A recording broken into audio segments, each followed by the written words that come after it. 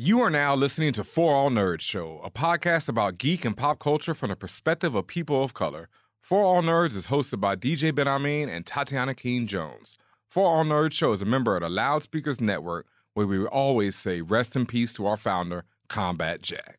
For All Nerds Show is powered by our listeners. Everything we do, from our podcasts, live events, our website, are all independently funded. Please continue to support us through our Patreon page at patreon.com/forallnerds. Welcome to For All Nerds.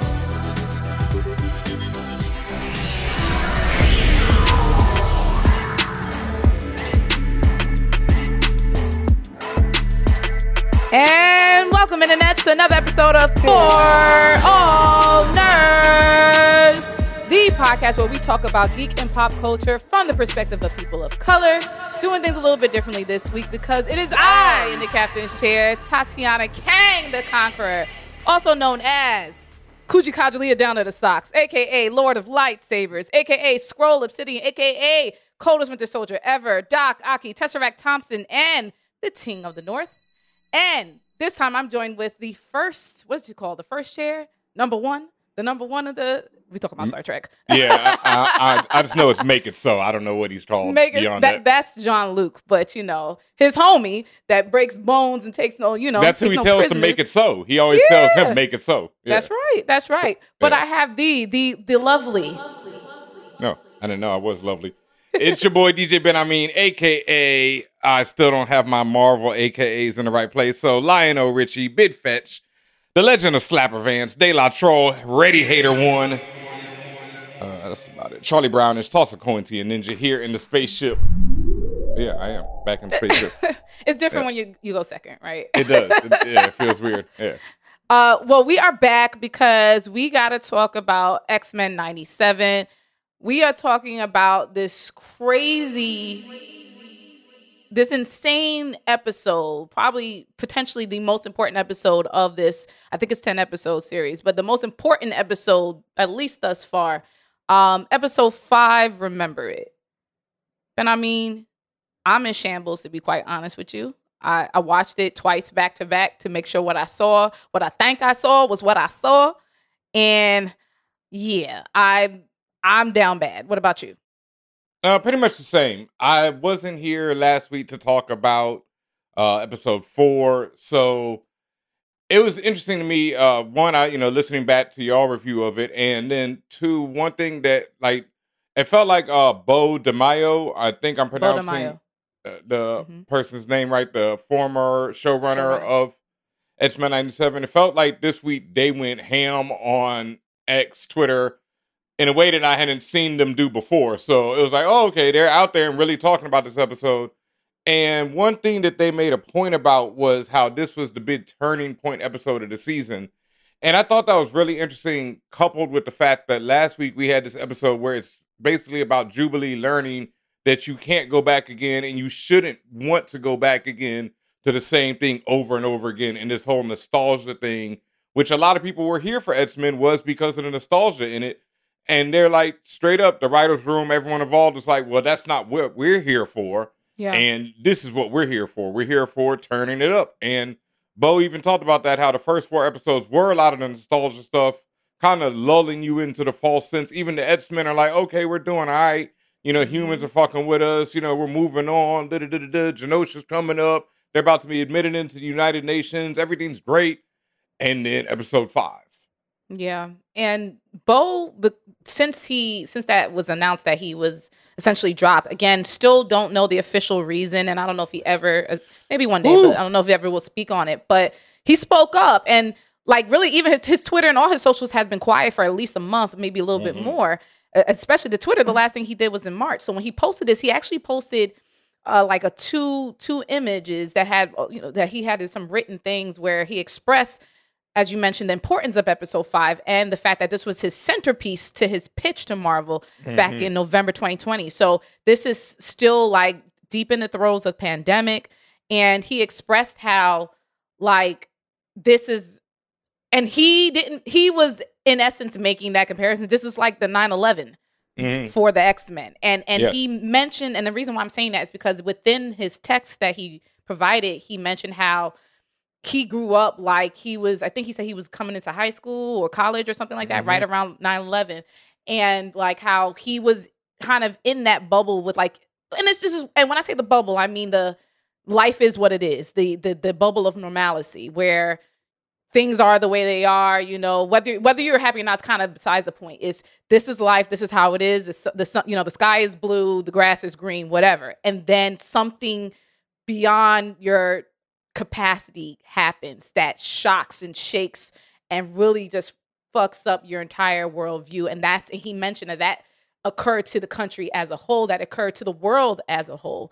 And that feeling of just being torn away from that feeling of normalcy and that feeling of everything being, quote, okay, got ripped away. And this is what happened in this episode 5 of X-Men. And just the level of like suffering and trauma that happened during events like 9/11. He also mentioned things like Tulsa. He mentioned things like COVID, you know, obviously the pandemic itself. He even mentioned, which was personal to him, Pulse nightclub. Now, if y'all remember the whole Pulse nightclub massacre that happened a few years back, where it was a safe haven for queerness, LGBTQ. Like it was his safe space because he said he actually used to go there. And for that safe space, a place that you think that, you know, that was he likened it, that was his Genosha in a sense.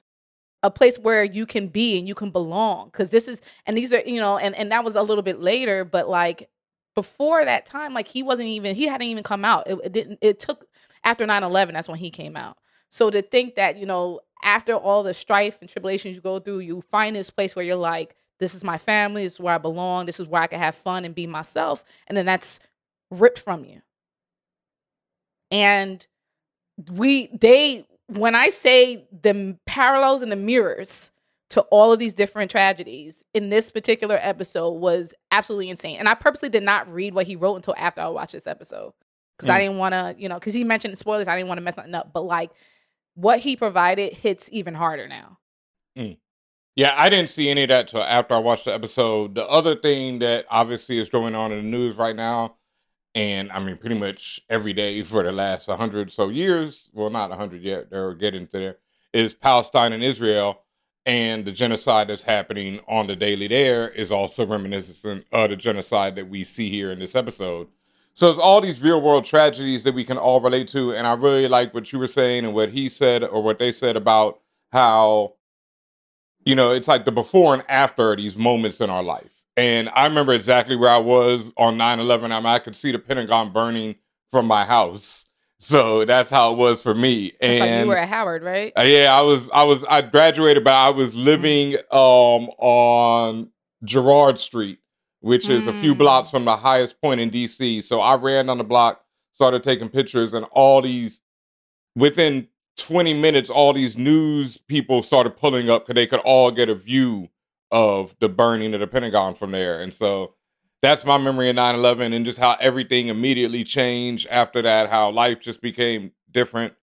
So I really related. I mean, obviously this episode hit on a lot of ways. And then for the comic book reader in me, this episode was like fucking holy shit. It was complete holy shit. Because I sat here for 5 minutes, literally 5 minutes. I had my hand on my head like, what the fuck? Yeah, and there's a shot in this episode, and a lot of this episode comes from Grant Morrison's E for Extinction run, which is his first arc when Grant comes to New X-Men and starts writing New X-Men. I think this was around 2000. I don't misquote me on this. I want to say like 2002, 2003 when it first starts. But when Grant and Morrison came to New X-Men, they basically came on and was like, we're just going to do everything different.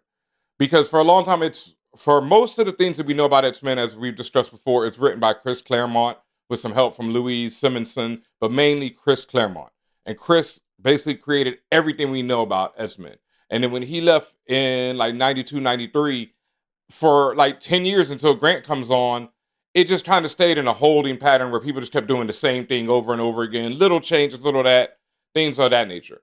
Grant comes on, and in their second issue, they have a giant mega sentinel, 3 of them actually, attack Genosha and kill out 16 million mutants within Jesus. like How many, what was the population of Genosha? Oh, that's the majority. It was like 16 point something. So it was like 20 million maybe living there? And no. 16? Like maybe 16 point something living there. So 98%. 98% of the population of Genosha was wiped out. And in the comics, as people have been talking about, it barely even happens on panel. There's a panel of the first Sentinel hitting a tower, which was very reminiscent, obviously, of the World Trade Center. Mm-hmm. And Magneto was in that tower at the time. Mm. And then there's that shot that we see in the cartoon of this giant Sentinel overhead of just Genosha. And Professor X is just like on with Cerebro, and he's just seeing the deaths, of the mutants just being wiped out. And that was the end of the issue. Too. Feeling it. So it wasn't even shown the way it was shown in this episode, where it's up close and personal. There are so many named mutants who characters that I grew up loving, who a lot of people grew up loving, get knocked off one after the other. So this is a lot more intense and a lot more personal the way they did this storyline, even though it was somewhat condensed from the comics. But as we see, this is going to carry on and on. And then the other brilliance of this episode is that the fact that they combine the idea of what happened in Genosha in the comics with also what's going on with Krakoa right now, and like really subtly put elements of Krakoa, such as the council, such as like the fact that mutants are establishing their own culture, their own art, their own identity without the yoke of oppression being upon them. All of that is coming up in this episode. So it was really, it's been hats off, and that's something else we got to talk about, because like I said, I saw Bo on Twitter this week really like, we did this thing. And then some people are like, they're giving all the credit to this person and not really remembering that this is a whole team. And so I really want to make sure that we remember that. Like, there's a whole writer's room. There's a whole animation staff. There's all kind of people that came together to make this season and this episode what it was. And it was some fucking excellence. So, hats off to everyone. Because like I say, the way they did this E for Extinction stuff, which I highly recommend everyone read Grant Morrison's new X-Men run. To me, it's the Chris Claremont run is obviously where it all starts. And then it's Hickman with House of X, Powers of X. And then it's Grant Morrison for like the greatest, or like the most influential and just some of the most exciting, I won't say the greatest, some of the most exciting, some of the more revolutionary ideas that came through X-Men. And for them to combine Krakoa, which I was really hoping they would do in some form or fashion. And I think we'll still see more of that later on. We already got 3 seasons of this show coming, so. Facts. But just to get those elements with the council, which I'm sure we'll see again, which could be, combined in the Krakoa later. The whole Moira McTaggart, why is this human on the council? For everyone who's read House of X, we're all sitting there like, but she ain't a human, So all this stuff, all this subtleness, and then we haven't even gotten into the real meat of this episode, which is just, once again, fantastic. A great trend that makes it's so smart that we've been seeing from a lot of animation, like the good animation period, like we talk about this, we talk about Invincible and other shows, is taking those panels where things may happen only on a couple of panels where things aren't expounded upon. And because you're in the medium of animation, you're able to literally breathe life and give more dimension. And in many cases, give it more story that was actually covered from the books. So me seeing that level of animation and chaos, like especially that overhead shot you mentioned of like what I'm calling the Godzilla Sentinel or the Beetle Godzilla Sentinel, whatever the fuck that was, that straight gave me Evangelion. I was like, yes. If anybody watches anime or even knows that name, when we're talking about extinction level event, when we're talking about, some Busta Rhymes, shout out to him, some ELE types, like we're talking about unfathomable, beyond kaiju type shit going on, where there is no fucking escape. And then for you to explain that, at least in the books, we're talking about 98% of the fucking population. Like, there's no way. There's no way. And that's partly because why I had my hands on my head. I was watching this, the last 15 minutes of this, where I was just like, this ain't fucking happening. Like, they George R.R. Martin in me right now. Oh my fucking God. Are you serious? You know what I'm saying? First thing, they took my nigga Remy. No, why they take my nigga? I mean, we can't even get to Remy. Is they took a lot of niggas before they took Remy. No, I'm talking about personal. Okay, we talking about what personally fucked us up. Everybody dying. That's fucked up. Why they had to take my nigga Remy Lapoda? Why, Lord? Why? Not him. Not you. Not like this. Not like this. Not like this. But I will say, listen. Yes, there was other major implications that happened. Right. I don't even know where to start.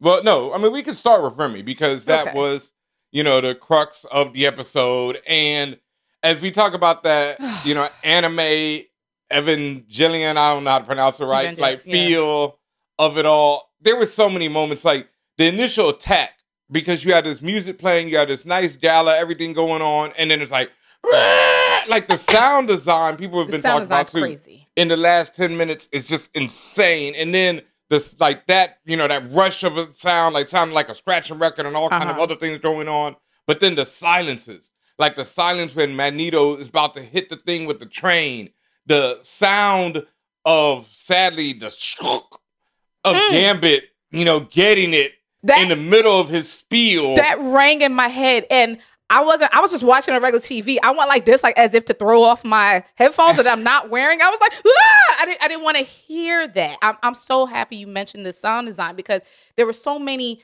effects that, and they didn't turn up the volume as far as I could tell. It's just like I was so intently tuned to what was happening and everything bothered me. I felt and heard everything. So when that shit happened, I was like, no, it's that level of disbelief. And also like when the attack first happens that you mentioned, just that, and it's used a lot in different films too, like that atomic blast that happens where it's just like the world it's just light and fire. The world just rushes by, right? And it's fucking clipped for everybody. And to see like how Rogue, like, and everybody know, like, who Rogue is and her power and how strong she is, to see her just being whipped through the air.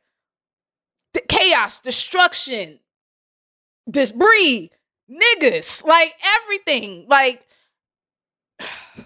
And it's like, I mean, there's so many little moments. Like Bo was talking about, someone else tweeted that Gambit dies in this episode thinking that Rogue has chose Magneto over him.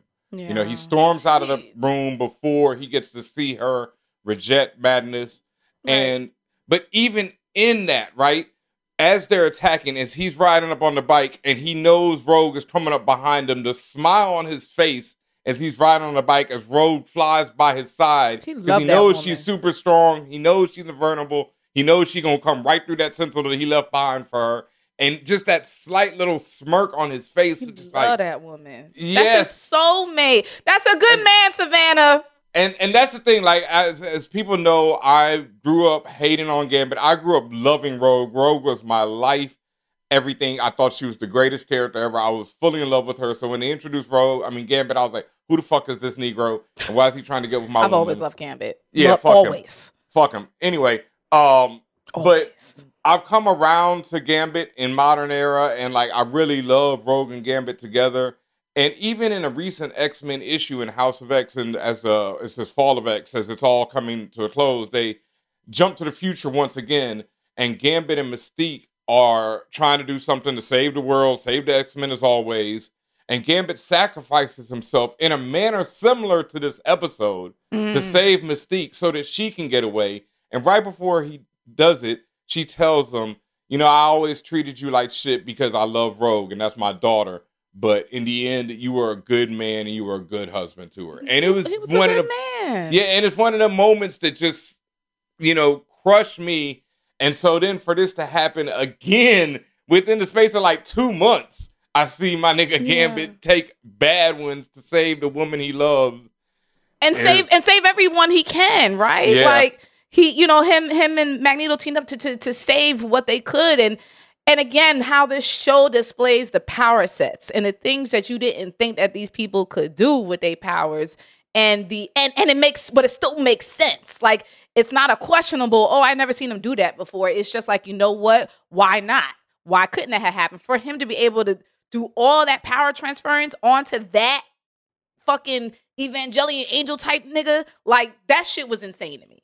That shit was insane. Like, I ain't never seen no shit like that from, like, he's always been powerful, personally, because I didn't read the books. I ain't never seen no shit like that from him.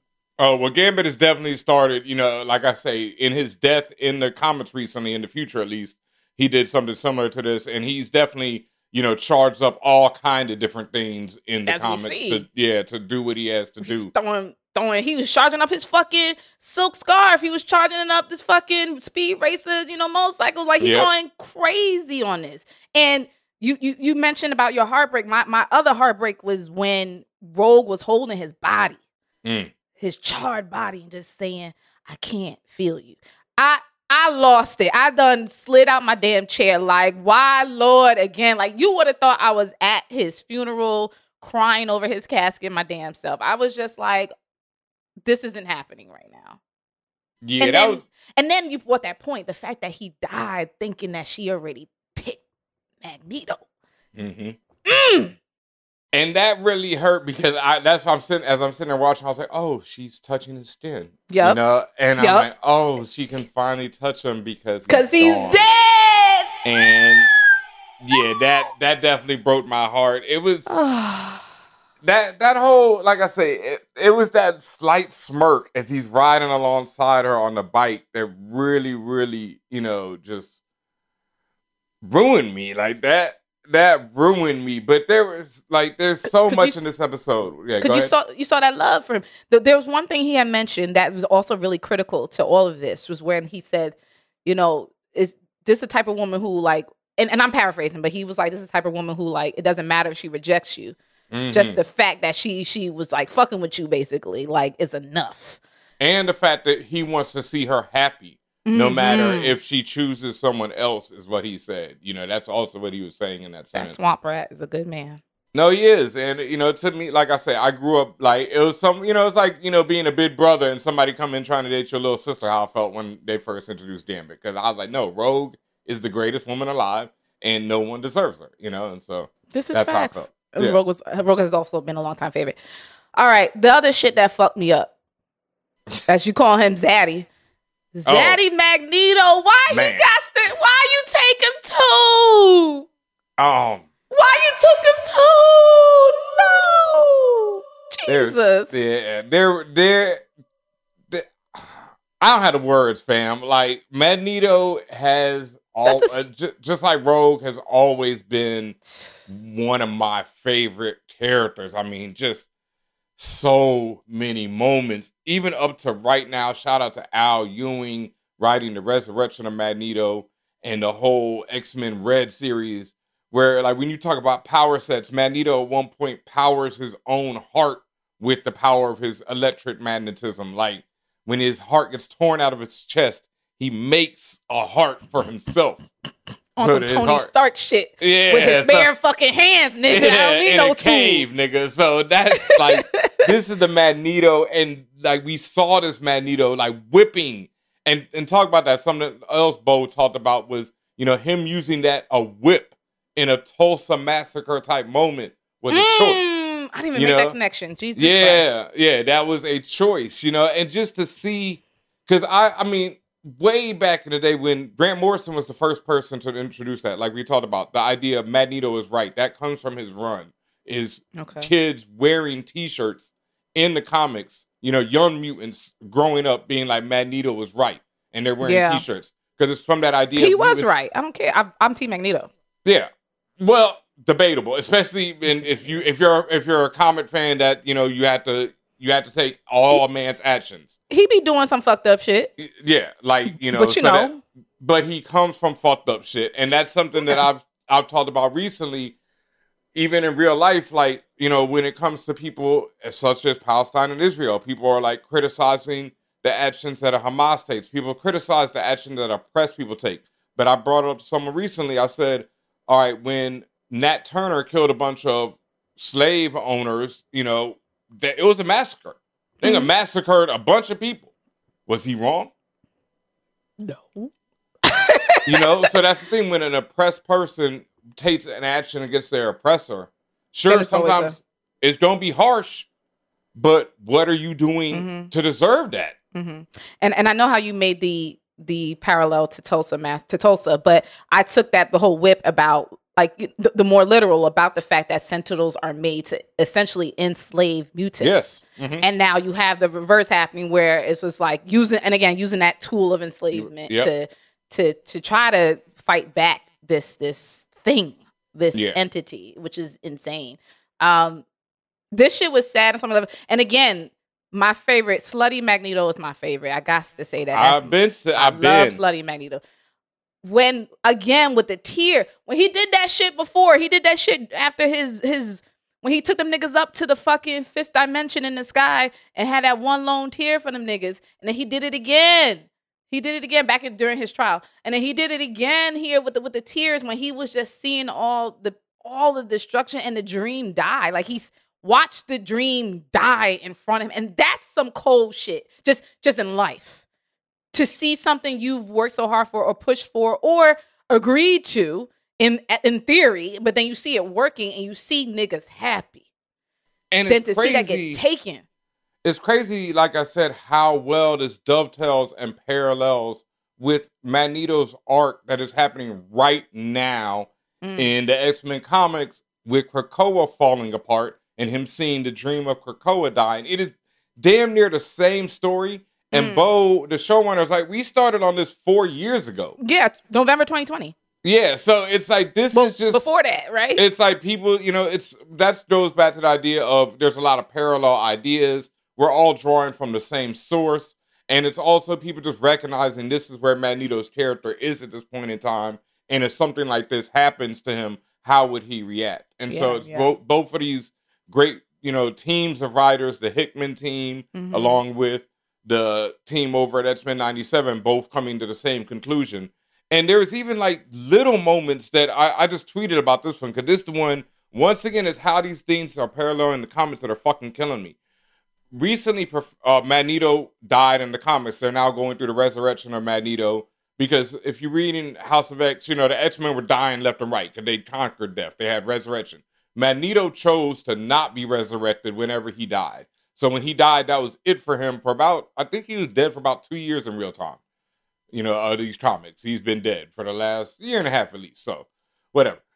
So when he died, it was a big thing, right? And Professor X was grieving over him. And he was talking to Storm, who'd grown really close to Magneto over the years. And especially over the last few years of Krakoa, they'd grown really close, while Professor X and Magneto had grown apart.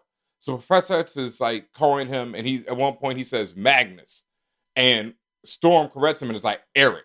And he's like, yo, I know he'd gone back to being called Eric, but I didn't know that man. And he's like, you knew him, and that was his great regret. I never got to know Eric. And so in this episode, at one point, I think during the council or something, they referred to Magneto as Magnus. And I was like, oh, cool, Magnus. And then when Rogue sees what's going on with him in the battle and screams out Eric, don't you dare. I fucking lost it. Because like I say, it relates back to this comic where Magneto has been going through this great journey to become Eric, to go back to being the man that he should be. And then to see this same thing paralleled in this, where the woman who loves him knows him by his birth name, Eric Leshner, where that's, who he goes back to in his raw moments. Even when he's speaking to fucking Leech, and he speaks in German, because that's his native language, and that's what people do in times of stress, is they go back to their native language, their history, their roots, and he says, don't be afraid in German. And then Rogue screaming out Eric, it's too much. It's too much. It's too much. It's too much. I mean, it's too much in a great way, but it's too much. Like, y'all are really trying to get me emo on this, and y'all won, but y'all really trying to get me emo. Yeah, like, you're trying. Y'all did it. And that also, I even connected that even like a few moments earlier, a few frames earlier, when Leech was like, Magneto told me that as long as he's here, I'll never have to be afraid again. And I'm just like, the baby too, and like. Standing next to Leech, the woman who says the Morlocks are no friends of the X-Men.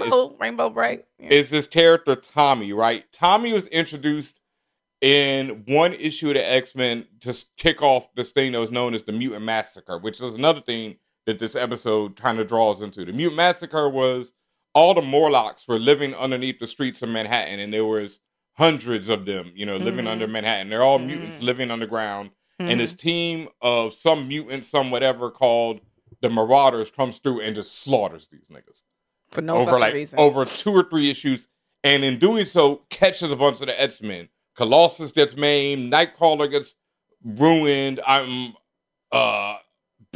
Angel, that's when Angel gets his wings torn off, which leads to him becoming Archangel. A lot of hellish shit happens over these issues. But it all kicks off with this introduction of this character, Tommy. And Tommy is dating this S.H.I.E.L.D. agent. And we don't know any of this at the time. At the beginning of the issue, they're on the run. And we don't know why or what. And then the dude she's dating, he's a Hellfire Club agent. He, just normal human. He gets attacked, killed. Tommy leaves him, runs off, trying to get home to the Morlock Tunnel. At the end of the issue, she gets caught by the Marauders and gets killed. So Tommy is in this comic for maybe 4, 5, 6 pages at most.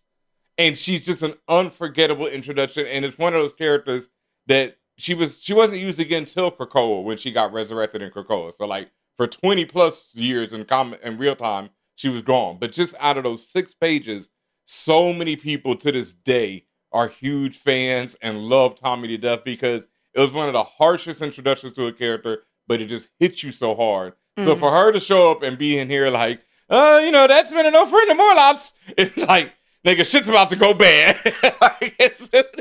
But then Remy come through the shit with his staff like, bah, like. And you think it's all good. Come on, man. No. At that moment, I was like, oh, look at Remy. Always fly, always on top of things. That shit look good. And then 5 minutes later.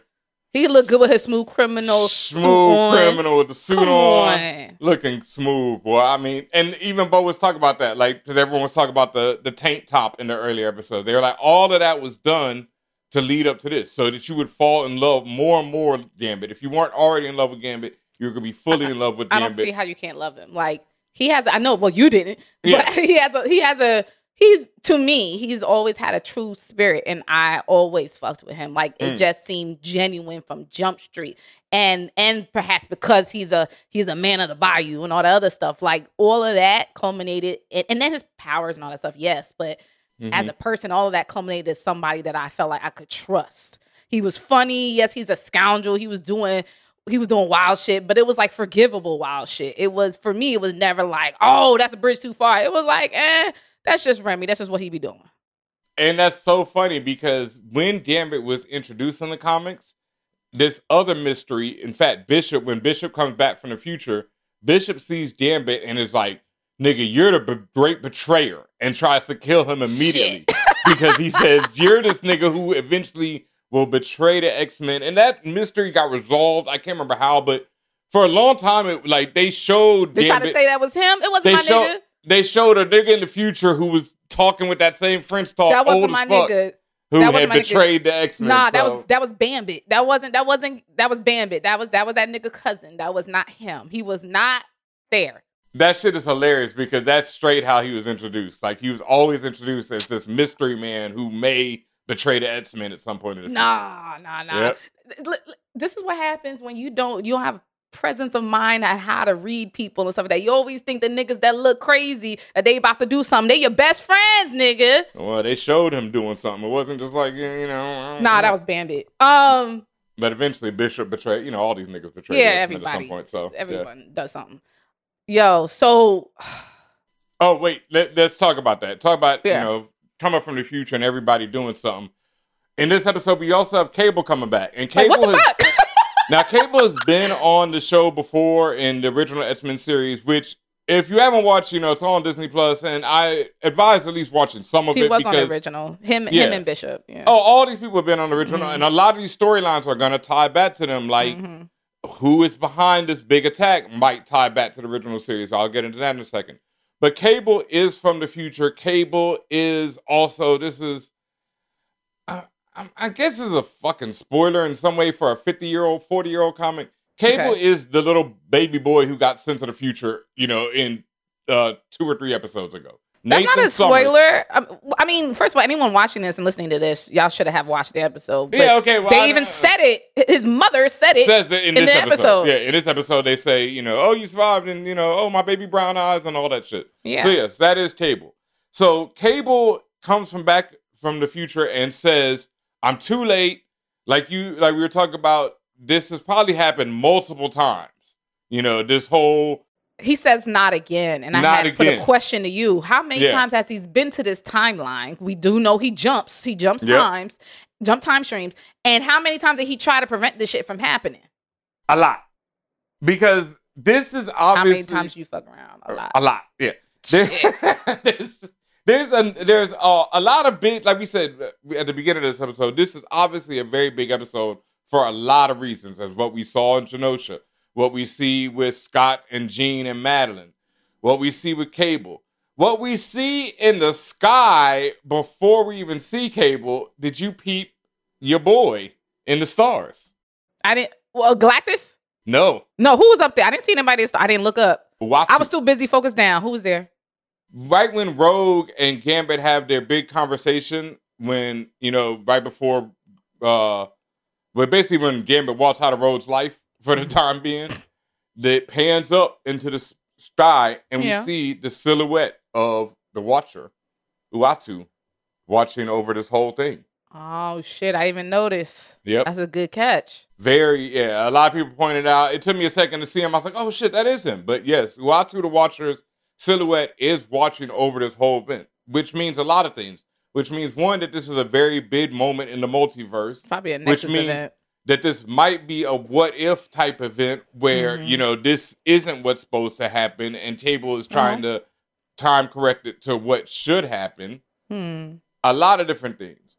But with Cable and with this E for Extinction event that I talked about before, in Grant Morrison's comment, in the show, Cable says he's coming. I'm pretty sure he says he, right? He did. I think so. Which might be, they might be trying to throw you off the trail, right? In the comics, what caused this Sentinel attack on Genosha was the introduction of another character, Cassandra Nova. Cassandra Nova is actually going to be in Deadpool and Wolverine this summer. Cassandra Nova in the biggest soap opera shit ever in X-Men. Well, I don't know. It's a lot. No, this shit's already on. This took it to 12, fam. Cassandra Nova is Professor X's evil twin, who Professor X strangled in the womb. After she tried to, or actually psychically attacked her after she tried to strangle him in the womb. Well, she started it then. Yeah, she started it. Yeah, but Charles is always a little questionable. So she comes back as like the psychic entity and then reforms her physical form and all this stuff. And then causes this master mold, which, builds Sentinels, to build this giant, insane-sized Sentinel, which then she sicks 3 of them on Genosha and wipes out 60 million mutants. So that's how Cassandra Nova gets introduced as a villain character. She's off killing all 16 million mutants immediately. Why did she do this? Fuck your dream, Just off some stupid shit? I don't like your ass. I'm the evil twin. Cassandra Nova is the definition of the evil twin. Whatever you were about, I'm the opposite. So you got a dream, fuck your dream. That's well, in the show, where the fuck did this Evangelion thing come from? Like, we see the big green pops, but I'm like, are they coming from the future, past, present? Like, what the fuck is this? No. The master mold, like we've seen before, is a factory to build Sentinels. Yeah. Now, the big giant one is built from what they were calling in the comments a wild Sentinel that would pick up straps and tech from wherever it went. So it just kept getting bigger and bigger as it flew towards Genosha, eventually getting there, and it's this giant size. So thing. it was just roaming the fucking earth. No, it wasn't roaming. Where was it? It went from a jungle where the factory was in South America, and then where Trash had this nigga. Yeah, Trash. It was involved. Trash involved. Cassandra Nova actually takes the DNA out of one of the Trash to get the machine to recognize her, and then says, "Build these things and six them on Genosha." It's a Ascension level event. Yeah. She pushes the button, and 30 minutes later, Genosha's gone. The niggas there. And so in the show, now coming forward with X-Men 97. Yes. Who launched this attack is the question. Now, the big people who everyone's putting up, one, are Cassandra Nova for the reasons I've just explained. Two, which seems more likely, except that big giant sentinels ain't really they move, is Apocalypse. Because Apocalypse has been on the show before. Yeah. Cable is always trying to stop this future where Apocalypse rules it. Apocalypse has also been involved with Rogue on the show. He was actually trying to cure her first.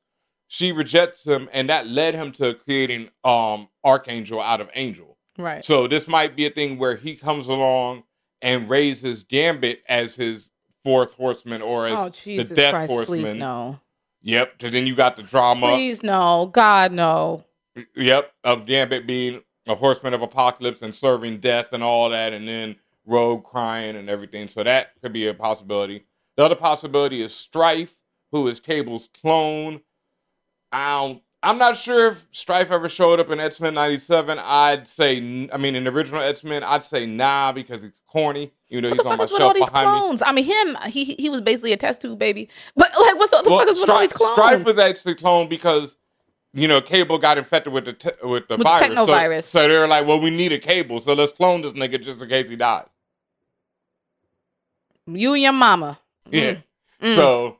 Okay. And then I think that's pretty much it for who could be behind this. Who could be it and where did it come from? Okay.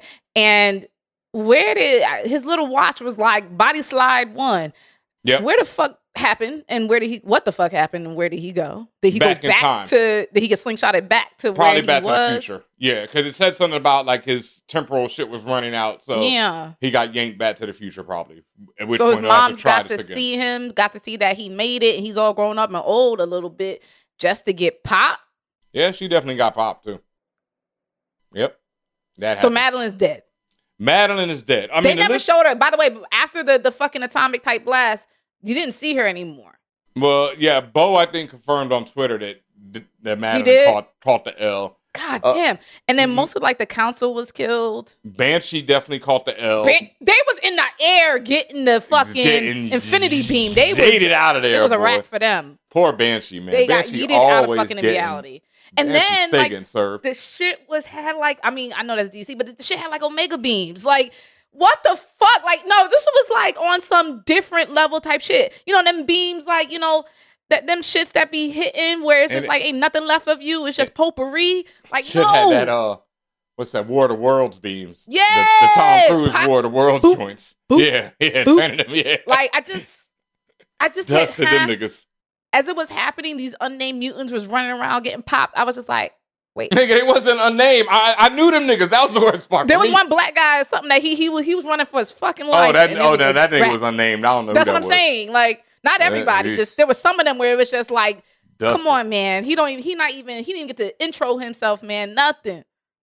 All right, before we get to there were a lot of cameos in this episode. I do want to talk about Scott Summers. There's other people talk about the two major love triangle situations. Yeah, so. Scott, Jean, and Madeline. Listen, I know you keep telling me and other people y'all don't like the Scott slander. Yeah, stop it. Guess what?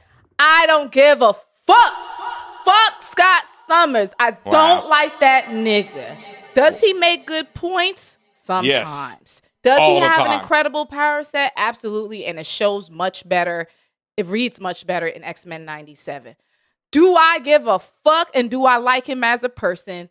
Absolutely the fuck not. And that will not change. Well, I'm Bat Foltz, and I'm here to defend Scott Summers to the day I die. He's one of the greatest characters of all time. And I love that this show is finally giving him his due. I really think we're about to see Revolutionary Scott where he puts on the red X and the black costume. Yeah. Because we got hints of that in this episode when he was telling all Trish Tilby. I also love Trish Tilby. For people who read the comics, Trish dates Beast in the comics. And the fake ass Barbara Walters? Yeah, she's like a long-time major minor character. So just seeing Trish pop up again was great. Oh, so they was flirting. So that was kind of a precursor to their relationship. They date for a long time. That's like one of his major loves is, Trish. Yeah. Okay. I mean, and like even in that, just mention her like, Scott was not wrong on how he went in on the reporter. No. Like, he was absolutely right. Fuck her on that shit because it's facts. Because he's just like, why do I have to talk to you to try to humanize myself when without me, your ass would be dead? That was T, and that was a read, and I fuck with him on that. Yeah. And that was He read the also fuck out of basically, her. you know, like what every oppressed people have always said throughout time is, why do we have to prove ourselves to you when we're being oppressed by you, and without us, you would have nothing. That's it. That's it. So, you know, I love Scott always. And I mean, he does make choices. That's the thing. Scott on is the other motherfucking hand. Fuck Scott. Okay. Scott is a conflicted character. I won't say fuck Scott. I will say that Scott is going through it. And anyone a lot of people's going with through a heart would understand that Scott is going through. No. You don't understand. I understand he's going through, but I don't like this nigga. The things he does, the unnecessary hate. The cut of his jib is something about it that pisses me the fuck off. But you fuck with this. But you fuck with the nigga who's over here dirty macking on his woman behind. You his back. talking about Logan? First of all, Logan is innocent. We're not doing that. We're talking Logan about is groomers. innocent. Logan is 100+ years old over here hitting on. He is not hitting on her. First of all, let's not change history. Logan ain't hit on her. Logan pulled up a Gene. I need you too, Gene. No. We're not talking about that. We're not talking about when he's simping, he's getting his feelings. We're talking about what we've seen in this episode, which was he pulled up, saw fucking Gene doing some wild shit in the fucking pool, and then he said, "Hey, yo, are you okay? Hey, yo, I know you're going through a lot." He wasn't trying to, as you say, dirty mac on her. He wasn't trying to be up on her, okay? He's done it before. I understand, but we're talking about now. Yeah. Okay? And he was in his feelings. We're talking about now. Mm-hmm. He didn't do nothing. Now, Gene, and you had made a note. She was like, was that not fucked up how, Gene, I said poor Logan to that, because it's true. Logan been fighting for his motherfucking life when it comes to his love and unrequited love for Gene and everything he's been going through. He's been fighting for his life for fucking forever. And that was fucked up for her to kiss him, and she's in her feelings. She's confused as fuck too, and she feeling vulnerable. You know how it happens when you're in vulnerable situations. Sometimes shit go down, but that's too fucked up for him, because he's like, that's all he ever want. He just want him some Gene. He just wants that love, and that love ain't gonna fucking happen. And you saw what happened after she kissed him. What he do? He didn't take it to the next level. He said, "Hey yo, you my you my man." That they sound like DMX. "Hey yo, you my man's girl. I can't be doing that." You know what I mean? Like he said, he did all of that, right? He says, "You when it rains, niggas get wet. Them's the rules." You know what I'm saying? Like, so we're not gonna lie on Logan. Let's be fucking clear. Okay? No. We don't have to lie on him. He's definitely dirty mac in the past and will dirty mac in the future. Oh my god. That is what Logan does. So, and also he's a groomer. Wrong. He's a Scott groomer. Dead ass wrong. I'm just putting that out there. Logan's a groomer. Scott was dead ass wrong. He is emotionally and psychically cheating, kind of, sort of. And I know and I will admit that this is very fucked up and technical. Yeah. And very because debatable. The whole Madeline Pryor, clone. Madeline is his baby mama. That is undeniable. I get it. Gene wasn't there to have this baby. But Gene was taken against her will, and she was there first, and niggas didn't know. So that's why I was it's so complicated. It is complicated. However, once Scott found out, I'm not saying you can't check in on your baby mamas, but he was doing something that Gene said that's for us. That's for you and me. You was not supposed to be hitting him up on a hotline talking about, "Hey, yo, baby mama, you good?" Like, no. She said that psychic link or whatever she called it, that's specifically for Gene and him. That's not supposed to be for Madeline and him. In Scott's eyes, he always had the psychic link with Gene. He's talking about that's one and the same to him. Okay, I get the confusion. Because while you was off being kidnapped like a sucker, sorry, Now you victim blaming? I was over here victim blaming? You victim blaming? This is crazy. Like when it's the oppressed people, I'm all on their side. When it's Gene, whatever. No, and I love Gene, so. I love Gene and I love Madeline. In this case, I'm Scott Summers. I feel them both. Because when one was gone, the other was there. He never knew. So it's he never knew. And it's not And then he had a kid with this woman. No. That link is always going to be there. Everything is true at the same time. Schrodinger's cat. Nigga still cheating, technically. Nigga still loving both of them because they all not one and the Gene same over here and they're kissing different. another man. Excuse me? In real time. Say that again? Gene over here kissing another man. In real time. Nigga, let's not act like this is something she been doing forever in a day, okay? This is in a vulnerable moment. She been flirting with Logan forever in a day. No, you're not doing this. You're not doing this. And also, this Go back and watch some episodes. This is the continuation of the parallels Shut up. This is a continuation of the parallels. I watched them episodes again. It's a continuation of the parallels of Scott and Jean, of all of the conflicting emotions that they're going through. You know, like, again, her kissing Logan, and then Scott doing the mind meld with Madeline. And, you know, all this stuff happening one time. And even when they both express, like, they both recount their story, like when Scott's talking to fake ass Barbara Walters, and when Jean is talking to Logan, where they were like, you know, when they, and I think they were talking about the same story, but it was so disparately different in how they viewed it, right? She was just like, yo, I was the Phoenix and I had the power of the galaxy behind me, and his eyes kept me here. And he was just like, yeah, yo, she wasn't fucking feeling me and she slapped me, but you know, I took off my glasses and nothing happened. We were safe together. You know what I mean? It was just, when you listen to how he recounts the story to how she recounts the story, it's very different. Yeah, because the experiences are completely different. She was in touch with a cosmic being, and he was dealing with somebody who was in touch with a cosmic being. The nigga was. It was terrified. The level of Scott simping is too damn high. Oh, wow. Oh, he was terrified, and she was a cosmic being. Hold on. Simping. Hold on. Wait. You're Scott simping. You're Scott simping. I'm standing up for Scott. Second of all, the fact that people like, and because I need to say this now, because when everyone keeps calling Scott a simp, Scott is a simp for the love of his life. I know, this is why. That is what people would want. You're supposed to love and honor and be the and biggest. Scott does that. I don't like how he does it. I don't like that nigga. I get it, but that's just that's the problem with a lot of people. They don't like the righteous man. They like the bad boy. You know, when the good nigga come along, nobody want to fuck with that nigga. That's not true. Scott is the good nigga. That's not true for me. That is true for a lot of people. It is. I will agree to that. And that's the problem. So that's what I'm saying. Scott is, yes, he's a Boy Scout, but he's the be prepared nigga. He's the nigga who's going to have a million different plans. He's the Batman of the X-Men. I hate that nigga. Man. Disrespect. And I'm not saying hate. I'm not going to say hate. He aggravates me. That's not true, because I do not hate Scott. You know what? I take that back. Thank you. Because all this I don't hate him. He aggravates me deeply. We're only on episode 5. And I already know that by episode 10, you're going to be singing his praises. Because I already know where they're going with this man. And it's but like... I mean... Yep. When did the original X-Men come out? Like 20 years ago? Yeah. I hated that nigga since. But that's the problem. I watched it in syndication, but that doesn't matter. You had a bad representation of this nigga. That's the original show. And even the writers, there was an article interview where they were talking about that. Like, two of their goals for this was the redemption of Scott. That was one of their big things.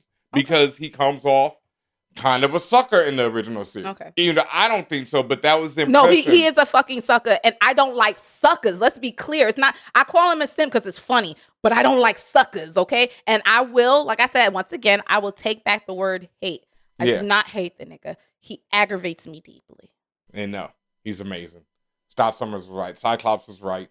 That was the shirt that came out after Magneto was right, and it's just as appropriate. The other love triangle, Magneto, Rogue, Gambit. I mean, we talked about it, Yeah, I mean, shit hurts. Oh wait. One last thing on the Scott. Yeah. On the Scott, Madeline Jean triangle. One, I thought that was fucking brilliantly done. How they did that rapport when Scott walks into the room, and you think this is really psychic happening. Rapport. The psychic rapport, and he walks into the room and sits down on the bed, and they're talking, and then Jean suddenly appears in the air, and you're like, "What the fuck is going on here?" The fucking whiz shot pops up and parts the curtain and says, "No." And it's like, "Oh, this is all in their head," and then it cuts to the council, and Emma reacting is so classic. Because that shit was funny. Emma clocked that shit. Was like, "Oh, your mind was wandering, huh?" Yo! And once again, this is another big shout out to Grant Morrison's run on the comics. Because in Grant Morrison's run on the comics, Scott starts having a psychic affair with Emma. Listen to the word, affair. Oh, yeah. No, that's an affair. This was more... This is not an affair, nigga. I understand. But keep going. At the same time, Jean is just as responsible for this affair as Scott is. Just as in this show, Jean is just as responsible... Because they don't communicate. That's their biggest issue. Even though they have this psychic connection, they don't really communicate. Because Scott has a lot of shit going on. And Jean has a lot of shit going on, obviously. So they don't really express themselves to each other. While with Emma, Scott can express himself. And Jean is off doing her own thing in the comics at this point. She's, like I said, she's rolling around with Wolverine a little too close. So Scott and them are getting into this thing. And then Jean dies, and when she dies, she sends, as with her psychic energy or the Phoenix Force, sends a message to Scott because in one version of it, he stays in love with her. And that ruins the future, basically. He never gets over her. So she tells him to, live your life, go on with Emma, and that's how him and Emma become a couple, and that lasted for a good while in the comics. It was actually one of my favorite relationships. So that was just a really dope shout out right there. Yeah, it was that, her being the one to clock it, of course, because she's psychic, but also because the exact same thing had already happened to her in the comics, and so that was a little shout for them. I like that. Again, Emma's just hilarious. Emma's the best. And go ahead. I think Emma probably survives the attack because in the comics, again... I think she did. Well, in the comics, this is when Emma discovered her secondary mutation of being able to turn into a diamond form, where her skin turns into diamond, and that's how she survives the attacks. That would make sense, especially the blast. You know what I'm saying? That's some shit where you just like the first thing you do, your body hardens. Like when somebody throws something at you that you don't expect, you harden your body, right? So for that to... what's the word I'm looking for? For that to manifest. Manifest. Thank you. To manifest. That makes sense. Yes, we did speak a lot about Magneto and Rogue, but I did want to mention, because this also has been going around online too, and also ask you a question, is it truly that a love from Rogue's perspective, is that truly a love or just a really deep admiration for Magneto based on how their relationship started in the first place? I think it's a bit of both. There's a different type of love. I feel like her love with Remy is different from her love with Magneto, but I also feel like it's also I'm looking up to this, an admirable type of thing. This nigga showed me the world and he told me that I can touch people. It is a possibility. He showed her the world, all right. I had also asked because when she was recounting her story, she was talking about the first time I ran away from my daddy. And I was just like, okay, well, how old were you when this happened? And she kind of looks the same, but you said she was in her 20s. That's what they're saying. And because there was a thing going on now that Magneto was grooming. And I don't know if that's disturbing. And no. True. When she runs away from her daddy, there's a long time in between that and when she meets Magneto because she lives with Mystique for quite a long time. She said her evil ass mama. Yeah, which was hilarious because they don't really, I guess they're really doing their best to not name Mystique right now. But they don't want you to make the connection because a lot of people have surmised that Val Cooper is probably Mystique in disguise, judging by Val's actions throughout this series so far. The lady with the ugly ass dress today. Okay. Yeah. And that actually happened in the comics too. Mystique replaced Val for a while and allowed the government to form a team of mutants. She posed as Val and got her Brotherhood of Evil Mutants exonerated and working for the government as Freedom Force. But when Mystique, for example, when she transforms into different people, does that also mask her mutant DNA? And the only reason I'm asking that is when all the niggas was running for their life away from the Sentinels, I mean, granted, you all the mutants was there. But no, I'm going to say it's plausible that that was happened. But did the Sentinel actually notice her? No. It wouldn't have to, because at that point, Mystique is not an Omega But notice level her mutant. as a mutant, I mean. The Sentinel knows everybody that's a mutant. And I'm just saying that I'm saying this in the terms of the sense that this could be Mystique. Wouldn't the Sentinel have said that's a mutant looking at No, because he was blasting everyone, remember, at that point. It was not making a distinction. Mutant detected. And I'm just like, whoa.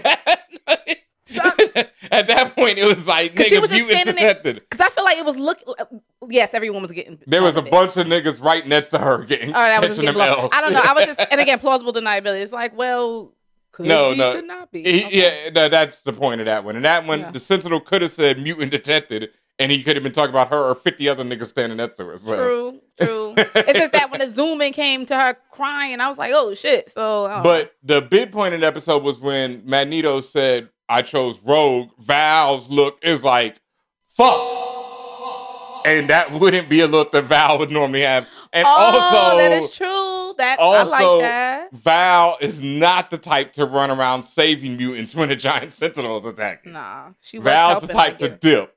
So it's like, that it seems plausible, and the fact that they didn't name Mystique in this episode, that they went with Evil Ass Mama, was also like, okay, Mystique is somewhere, and they don't want to name her to remind folks that she's, right here. So there was time. Yeah, back to the point. There was time between Magneto is not a groomer. Okay. Any more so than Wolverine is. Just putting that out there. Wolverine. In this episode says my mug has not changed in over 100 years. Yes, but Ben, it's also different. It's not.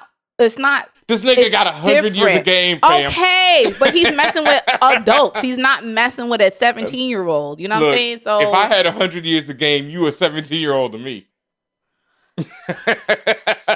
I'm just saying. Okay, Vampire in Brooklyn. Like, we're not talking about that.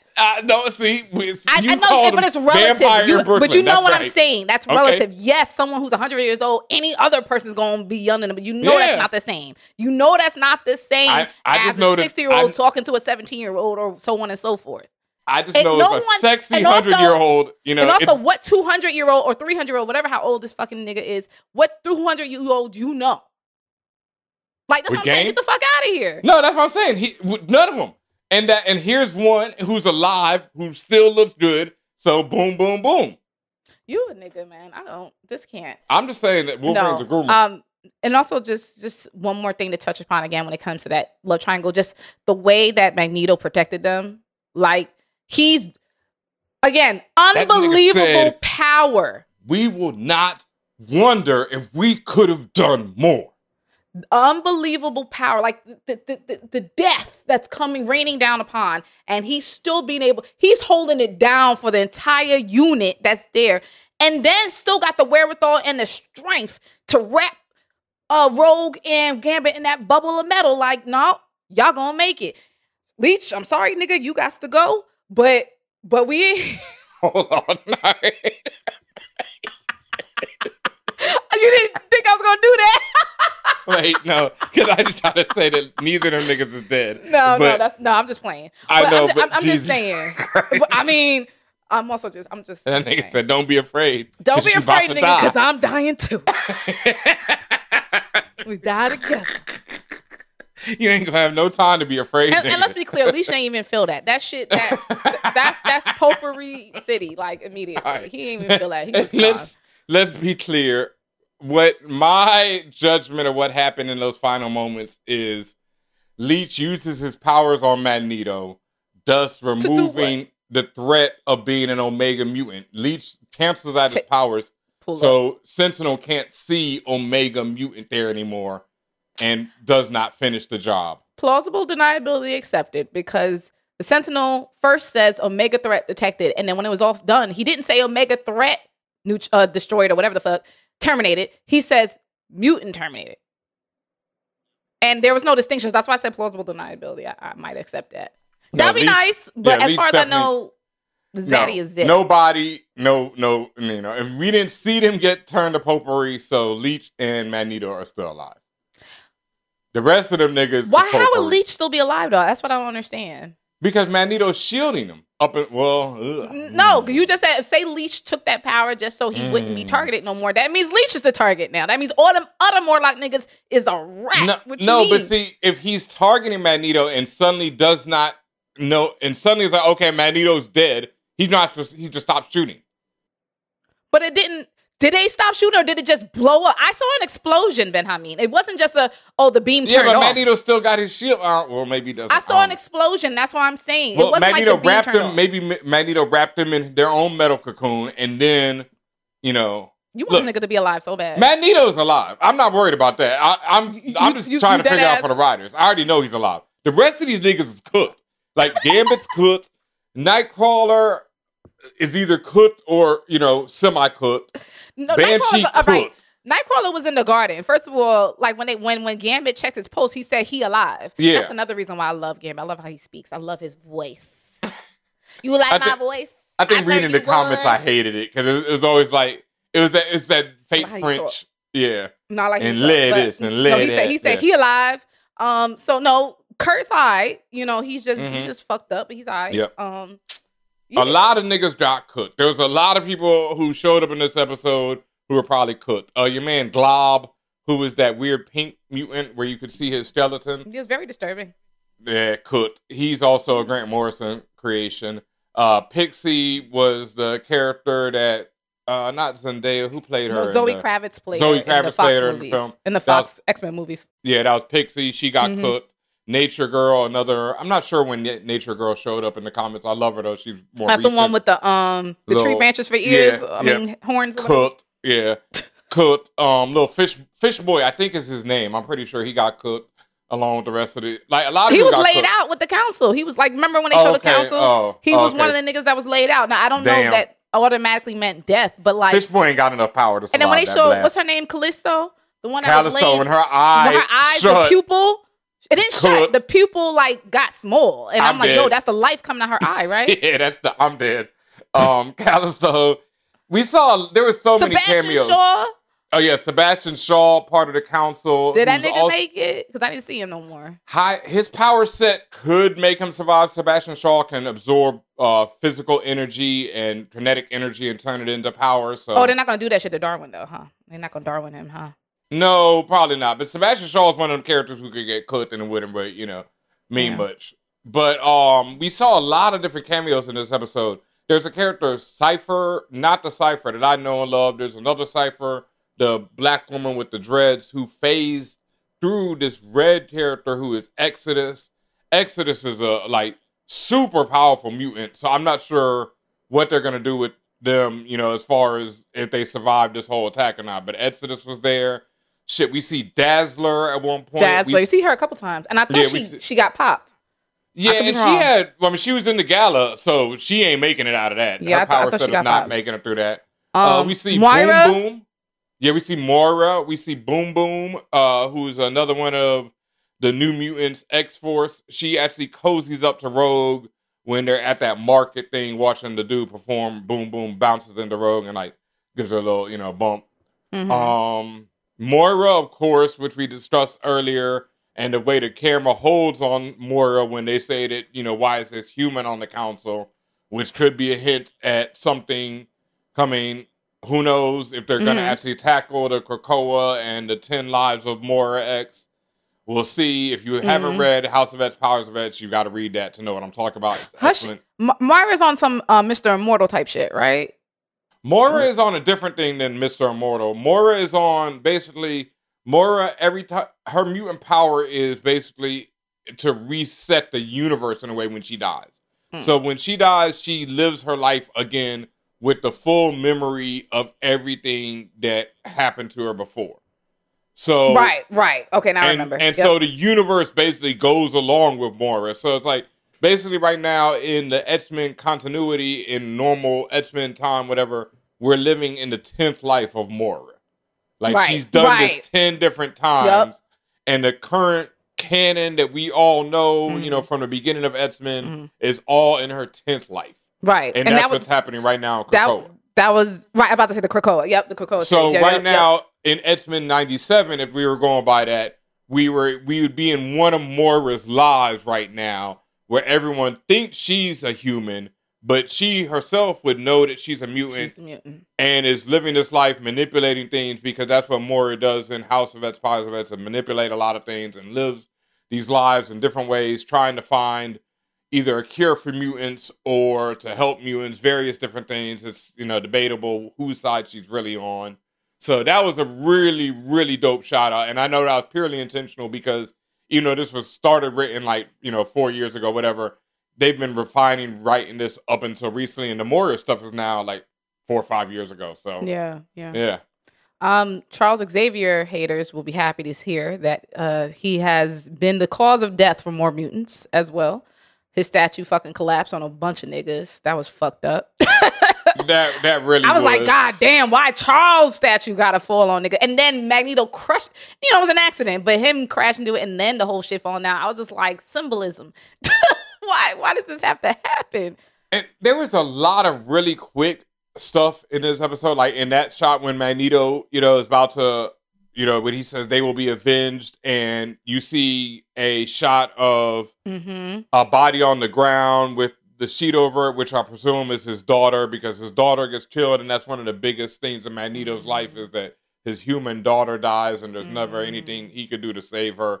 It's when his powers first manifest, really, is when his daughter dies, at least in the comics. You see the Holocaust. With the barbed wire when it's saying that shit took me out. And then there's another quick burst of shots when Jean or when Madeline gets the attack at the gala, and there's a bunch of rats. There's there's one which is her holding the baby, which we kind of saw before, but she's wearing the outfit, the costume.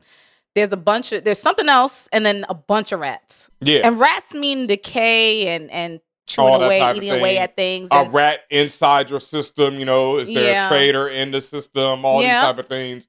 Sinister, of course, being a rat who's always, in the X-Men system. He's just a rat in their matrix, basically. So that could refer to a lot of things. Oh, and that was the other person who could be behind this attack is Mr. Sinister, but that's highly unlikely as well. Like he already did what he had to do to fuck shit up, so I think he's good. He'll be back, but the Sentinels aren't his thing. No. And Sinister is more on like Maury show type shit. Like, I'm gonna make this really dramatic and fucked up for you because I like problems always type shit. Like, not on, like, to your point, not on some Sentinel type shit. I don't think that's his bag. It could be Apocalypse with his whole, the strong survive, and this is how I call the weak, which, works for him. And I'm leaning towards him because I just think, I don't know, Cassandra Nova seems like it'd be a lot for this, even more than doing Krakoa right now. But who knows? Because, like I said, they've been doing all kind of shit that I just have not been expecting. So the only sunshine for me in this episode was like seeing Rogue and Gambit fight together, and just, as you said, that feeling of belonging with each other and all that other stuff. And then Emma, of course, like, when she basically said Dr. Cooper dress is ugly, I was fucking dying. Because she said, she said, what's wrong? And Emma was like, is it your dress? Yeah. Look, this bitch just been going in on the niggas. Like, Emma is the best. Like, she's Emma funny. Frost is one of my favorite characters. She's, her redemption in Grant Morrison's arc, and then the stuff she does with Generation X is just, she's one of my favorites, man. Emma's always been a favorite. Like, she's a really tragic character because a lot of kids die around her, sadly, and she has to live with that weight. Her psychic powers make her live with that weight even more. The whole, when Genosha gets attacked, like, she's in the middle of teaching some students in class, and she says some snarky shit to this kid, and then boom, they're all dead. Yeah. And so it's just like, and that's her MO, that's her personality, to be snarky and funny. Yeah, and but then it's like, you say some snarky shit, and then everyone dies around you instantly, and you're like, oh. Yikes, right? You mentioned, just finishing up with, like, when we talk about sound and stuff, sound design was incredible. And also the music choices as well. During the gala, they were playing Ace of Base's song called Happy Nation, which went crazy with every scene. Like, there's even a point in the song where they're singing in Latin. And then, like, that part starts happening when all hell breaks loose. That shit was too much.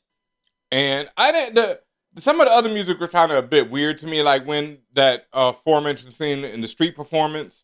And it felt a little tribal, a little African. I thought they were trying to make it sound like they was like Brazilian, Afro-Brazilian music. Yeah, and it was like, I get it, mutants being the indigenous population, et cetera, would have some, and then all these mutants are coming from different cultures. But I thought, because the two people, I think you said the name of the mutants, the two people dancing, because they was darker skin, I thought like that was supposed to be their music from where True they indeed. From. That's what I was saying. Like, because all these mutants come from their different cultures, they're representing themselves. Plus, they're bringing this whole new mutant culture together. So I thought that was, it was a choice. I guess it'd be better than them doing, like, Irish river dancing music. That shit would be whack. Okay. Just a fact about that whole Happy Nation song. They said the song is a response to everybody talking about how bad everything is. I think the best thing is to see the positive. And then boom, fucking L's. Evangelion shows up. Big L. Big L, rest in peace, shows up, boy. Anything else you got, Ben, for this episode? Like, this shit is insane. Like I said, that was another thing, like you said, hell breaking out at the gala, the whole, your dress is whack. All that was big shout outs to the Hellfire Gala, a thing that's been happening in the X-Men comics over the last few years. Every year, they've been having these big galas with all the characters showing up in all the ill costumes. Incredible costume design. Yeah, so that was really dope. I just, once again, I want to shout out Nightcrawler, man. Seeing my man Kurt Wagner. Yo, thank you for saying. the way they showed his bamf, Yes. the power. I like that. Like, again, the way that this show has elevated how they display the power sets and how, because we're in the future, obviously, like it's looks classic, but with a twist, right? It's classic look with, some updates, and then it looks extra good. Like, to me, they made him do it so many times. They made him bamf a lot. Like, that looked extra good with him, like, popping in and out of different places. And then, like, it's all the little moments. He pops in and shakes Magneto's hand. The two German characters, have that quick little handshake, and then off to whatever else, because Kurt is just such a different character. And then the reference to their adventures from the earlier X-Men episodes and things of that nature. The reference to Kurt being a priest, and that, part of his whole thing is about religion. And also he was talking about that with bringing the new religion to Krakoa and all that, to Genosha, because that was the role he did in Krakoa in the comics, was figuring out what mutants' religion would be. That's right. I mean, and yeah, I was right earlier. There is 10 episodes in this season. We are officially at the halfway point, and the next episode is Life Death Part 2. So we get to see what happens with Storm and the whole, I called him a Baltimore Raven demon. Like, whatever that nigga said. The adversary. Thank you. That nigga. And then, of course, this whole toxic ass relationship with Forge and everything that goes along with that. Oh, man. Yeah, that was a lot. Yeah, the adversary comes from a run on the comics called Fall of the Mutants, where Storm and Forge go up against the adversary. And at the end of that, a lot of the X-Men take a really bad one. And there's 3 episodes at the end of this first season that are part 1, 2, and 3 that they say, that this part 5 is now leading up to. And the name of those episodes evokes the E for Extinction. E for Extinction, yep. So a lot of us, me, myself included, thought, okay, Genosha's going to get nuked in the last 3 episodes. Now seeing Genosha already get nuked now. In this episode, I have no clue what they're going to do with those last 3 other than some major shit. I obviously assume. I'm not. Yeah. I don't know, what they could be referring to now. Who knows? Who knows? Like we said, Life Death Part 2 will be about Storm. Episode 7, Bright Eyes, is Cyclops focuses the X-Men on finding Bolivar Trask. However, when the team locates the Sentinel inventor, they realize they've all been played by a mastermind. So whoever is going to be behind them, who's ever actually behind all of this, is going to be revealed. Moira? I don't know. And then the last 3 episodes, as to your point, Tolerance is Extinction, part 1, 2, and 3. It's just really basic descriptions. It says X-Men must unite to face a threat. X-Men work together to settle the score. Then the last episode says X-Men's dream is put to the test as mutant-human relations reach a tipping point. And that Tolerance is Extinction that's what they referred to earlier in this series. That's what I think Cyclops says that, or someone says that to Cyclops. Like, if we tolerate y'all, we will be extinct. Yeah. Because mutants will eventually replace humans. So if Magneto's is alive at the end of all of this, Ben, he's going to go ham. He's going to go ham. Like, yeah. Both tiers done drop now. And once again, this is paralleling, like in the resurrection of Magneto in the latest issue, which actually dropped yesterday. Magneto, he's resurrected, he's back. This organization, Orcus, which is like the Friends of Humanity, plus the government, plus this, plus that, all combined, have just wrecked Krakoa and wrecked, mutant kind in the time that he's been dead. So when he comes back to life, he's like, yo, who am I going to be? Am I going to be the peaceful Magneto who was on Krakoa trying to make it all work like Charles wanted? Am I going to be my old school Magneto who's just wrecking shit? Or am I going to be the vengeful, mutant liberator Magneto who's going ham? And in the end, he pretty much chooses it's time to wreck shit. And that feels like where they're going with this too. So, episode fucking 5, man. Hats off. Hats off to y'all. That's everything, Ben. All right. We got to make sure that we tell people, appreciate you for listening and watching us. Please make sure you keep it locked to our youtube.com/forallnerdstv, where you can watch us in all our glory and all the other clips and other shows that we have. Please make sure you are subscribed to us on all platforms. We are everywhere in the world you can possibly think of. For All Nerds is the podcast. Every platform, Spotify, all that shit. Make sure with my brother, I think it might be too late now, right? Like I think it was Sunday was a deadline to get that signed copy from Anyone Comics. But no, you can still get one. So my brother DJ Ben-Amin here, he along with Mello Brown co-wrote an incredible graphic novel called Jimi Hendrix Purple Haze. That is his first graphic novel along with Titan Comics, the publisher Titan Comics. This shit is lit like beyond belief. It's real. It exists. It's dropping in the summertime. He has some special signed copies that you can get from Anyone Comics in Brooklyn. Is an independent comic shop, but you can buy it online. That's actually how I got mine. You can buy it online and you can either get it mailed to you or you can actually do it for pickup in a place. But you could literally type in Jimi Hendrix Purple Haze. You will find it. We do encourage you to try first with your local retailers, with your local bookstores, hit them up. And then obviously, if you want it straight from the source, go to Anyone Comics in Brooklyn, go to anyonecomics.com. I think that's a site. You just Google that. You can also go to bigdjenergy.com to see what DJ Ben-Amin, Mr. Big DJ Energy himself is going through, what he happening, what's cooking, what's cracking, all the euphemisms you want to say. And also listen to his music because he has some ridiculous mixes, including a mix with Beyonce. The Feels Like Summer mix. Like the man's just going crazy with all of his creativity. Man, it's crazy. Make sure you're following me as well, Tatiana King, on all the socials. I am going back into my tech bag, working on a bunch of videos. We're going to be talking about all the consumer tech devices and things like EV cars and all this other stuff coming from my perspective, of course, and my personality. So it's going to be funny and jokes everywhere. So we appreciate that. And make sure you're following us on social in general, right? DJ Ben-Amin, Tatiana King, and For All Nerds on every platform. What else is happening? Castle Black is coming back. We already came back technically. We covered the green and black trailer a few weeks ago. We covered the green and black trailers for House of Dragon.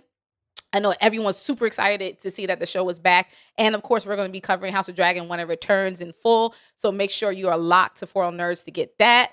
Shout out to Portia. Shout out to our baby, our engineer, Luna, who is Big Daddy now. Woo! He just celebrated, him and his wife just celebrated the birth of their precious, beautiful daughter. Congratulations to the both of you. You know we love you, we appreciate you, and we can't wait to see great things. Our little Khaleesi, if you will, right? Shout out to Joel. Joel, the intern. We love you. We appreciate you. Salute you. You can also see Joel in the episode review of X-Men 97, episode 4. He was on there along with Chase and Lux. Thank you, Chase and Lux, again for joining me on that. And as usual, please support us. We do everything we do. We do independently. This is independently funded. Also, the For All Nerds shop is dropping. Coming soon. Opening very, very, very, very soon. Go to forallnerds.com. You'll be able to get back into the thing, back into the mix with the new t-shirts, okay? We're also working on some new designs as well. forallnerds.com to get your merch. We are so excited that it is back. And you can also go to Patreon, patreon.com/forallnerds. Every tier is a great tier. We also owe an episode for the Patreon folk. So we're going to get to you. But thank you. Thank you. All the support, the financial support people provide for us goes right back into the podcast. That's how we pay everybody who helps us, who deals with us. We every time we got to go to Comic Cons or whatever, this is how we do things. So we appreciate and love all of you. Word up. Hey y'all, thank you for watching this For All Nerds video, whatever video it was that you just watched. Make sure you hit these buttons below. Press all those buttons, that like, that subscribe, whatever you see right below these fingertips right here. Just hit them, hit them, hit them.